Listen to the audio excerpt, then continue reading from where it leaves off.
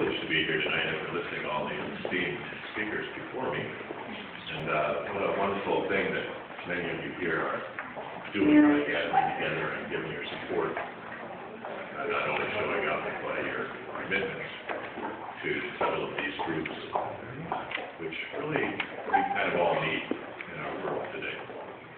So in thinking of that, usually the base is the bad guy, you know. He's usually killing somebody or whatever. And, you know. So I thought I'd go through the repertoire tonight and offer you a little sampling of some of the different things that music has to offer. All of them kind of centered around the idea of some kind of the need for a spiritual center, perhaps, the need for us to stand up and be counted as who we are as individuals and what we do.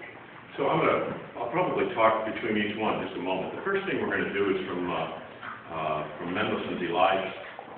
There was a stand-up guy and who stood alone for much of the chapters that he's spoken about.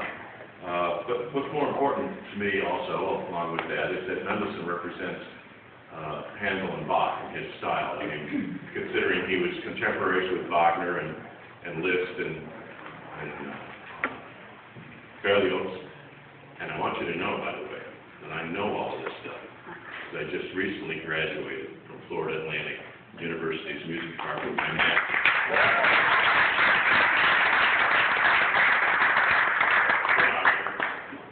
That's a great university. Things are not only doing this with this peace studies program and that kind of thing, but the music department there there isn't really one better, I think, around, considering the fact that they have. Anyway, so let's do, and this one is right before Elijah is going to call down the fire. I always think this is a little weird, you know. I'm always thinking it's Scotty beat me up stuff, and, you know, who knows what's going on, who's bringing the fire, but nonetheless, this is the Lord God of Abraham. Draw near.